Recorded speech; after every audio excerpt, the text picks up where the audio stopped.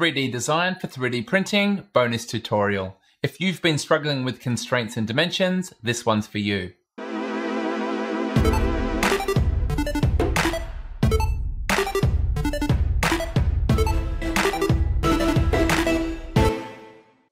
This video is part of a series on learning 3D design for making custom 3D printed parts using a free Onshape account. The playlist for the entire series is linked in the description. When I was making the earlier videos, there was a steady stream of comments of people who were struggling with constraints in their sketches. So today we take a deep dive by designing something simple and trying to cover them all. The whole way through this series, we've talked about making sketches black and fully constrained as opposed to blue elements that can be dragged to change both their position as well as their size. By the end of this video, it should be clear why that's important. And to demonstrate this, we're going to design an adapter for a main board. Typically, these look quite simple when they're done, but getting the holes in the correct location relies on very accurate geometry. So into Onshape, and if you like, you can come to Create and then New Document. But for me, I'll continue working on the TT Tutorials doc, which is linked in the video description. I'll now come down to the lower left, click the plus, and go to Create New Part Studio. And then after the new tab is created, I'll right click on it and rename it. To start, I'm going to create a new sketch, draw on the top plane, press P for plane to hide them, and then N for normal to spin the camera around. The first thing I'll sketch is the outline of the main board, and for that I'm going to use a center point rectangle. I'll anchor this from the origin and then draw a rectangle in roughly the right proportions. The exact dimensions don't matter at this stage. My second click will complete the rectangle. I'll now draw the mounting holes for the main board by using the circle tool and drawing them in their rough positions. Again, I'm not too worried about exact positions or alignments at this stage because we're going to get that perfect later on.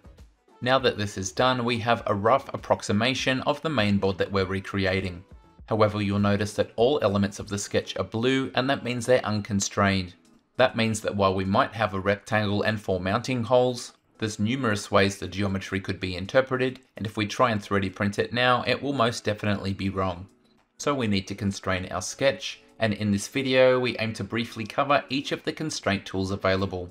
The first one we're going to cover is the equals constraint, and I'm going to use it to make all of the circles the same size.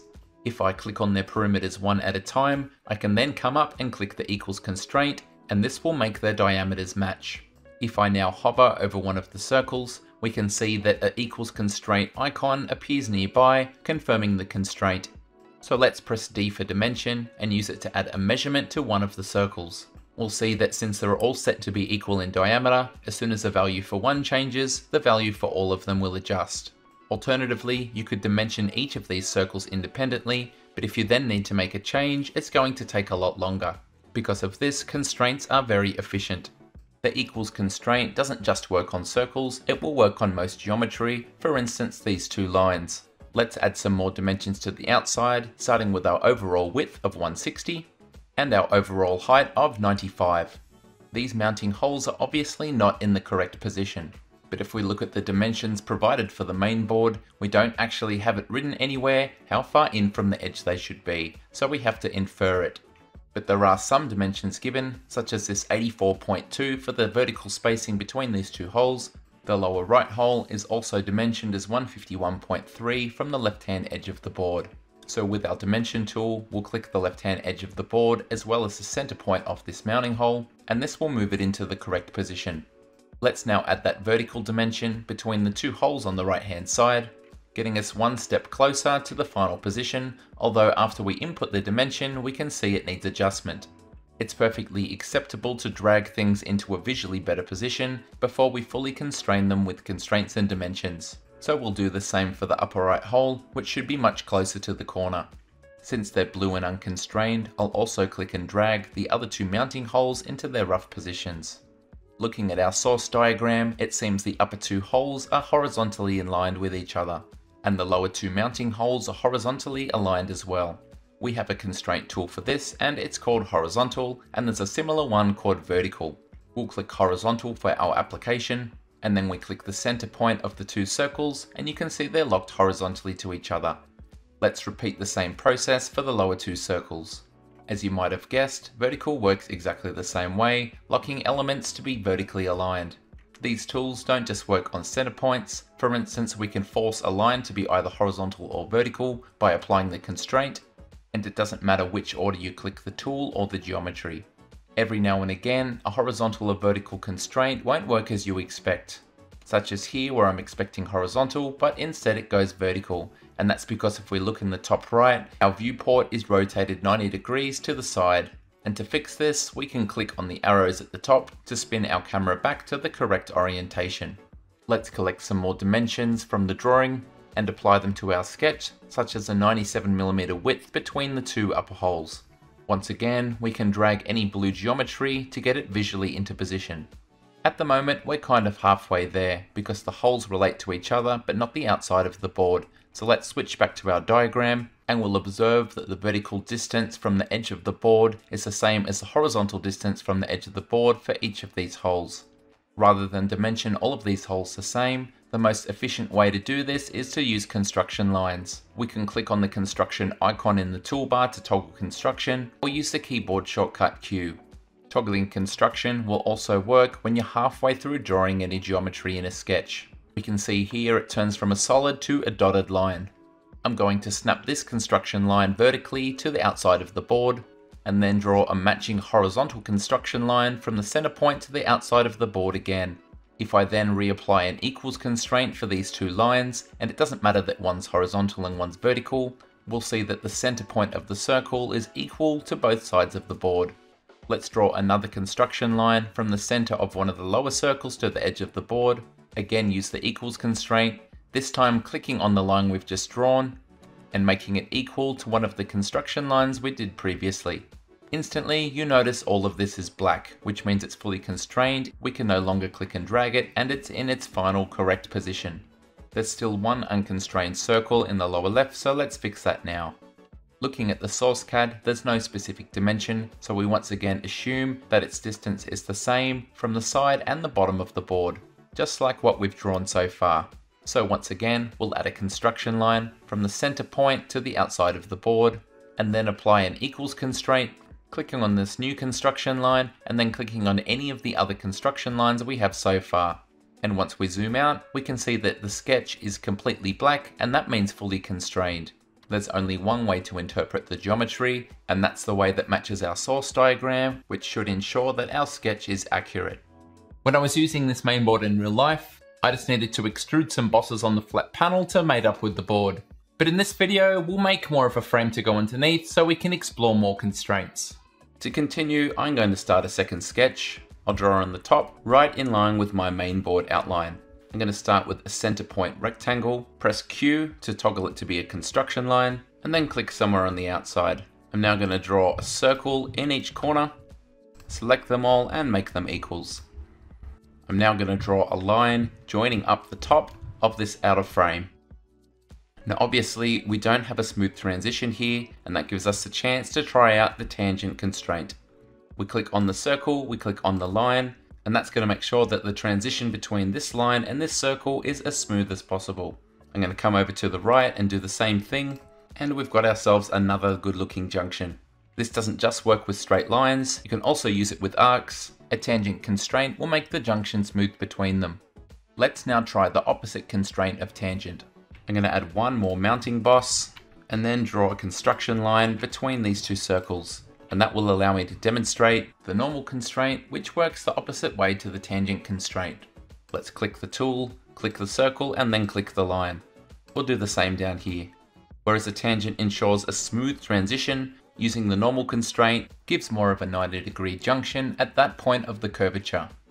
Let's draw a second circle here that would actually be the cutout for a screw to go through, and I've purposely drawn it offset, and that will give us the chance to show off the concentric constraint.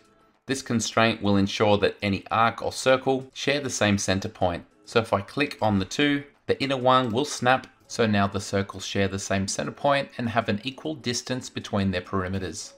This works with both arcs and circles and any combination of the two.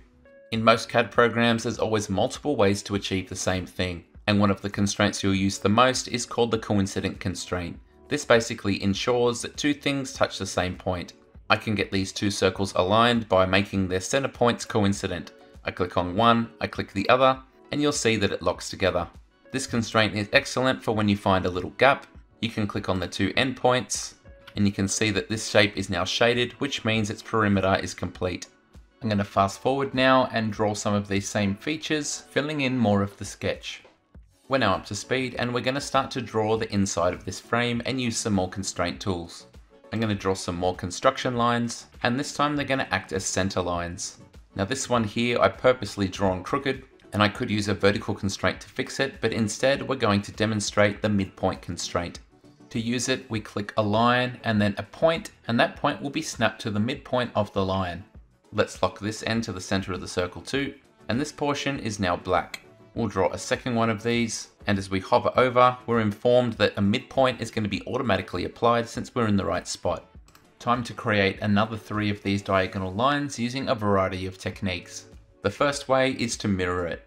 You can see we're prompted to select a mirror line, and I'll select my vertical center line. Now everything we click afterwards will be mirrored to the other side. The next one I'm going to draw manually, and this time make the line symmetrical but with a constraint. To do that, we come up to the symmetric constraint. Again, we'll click the center line, and then the 2 objects that we want to be symmetric. The end effect is exactly the same as if we had mirrored the line to create it. Finally, I'll draw the last line, and this time show an alternate use of the coincident constraint. If we click on these 2 lines, they're now going to be forced to be perfectly in line with each other, even though they don't actually touch. Let's draw a diagonal line for the frame, and this will allow me to demonstrate our next constraint, which is parallel. We select this tool and then click one line followed by the second. The 2 lines will now become parallel, which means they will never touch and always have the same distance in between them at any point. One thing about constraints is that we can use them between the current sketch and other sketches and 3D features. So for instance here, if I want to change the angle of my frame to intersect with this mainboard mounting hole, there's nothing to stop me from doing a coincident between the sketch that I'm working on and the previous sketch we did earlier. When I'm sketching, I can also just snap to existing geometry from other areas. And as always, there's the very handy use, also known as projectile convert. And when you click, that will trace things from other sketches onto your current one. And here's another example of me using a coincident constraint between my current 2D sketch and existing 3D geometry. A similar constraint we haven't tried so far is called pierce. And you can see here, I can use it to lock together 2 pieces of geometry that wouldn't necessarily interact otherwise. This mounting hole isn't connected to anything, so I will connect it to the rest of the frame with some straight lines. I'd like to tidy this up, and I'm going to use the perpendicular constraint.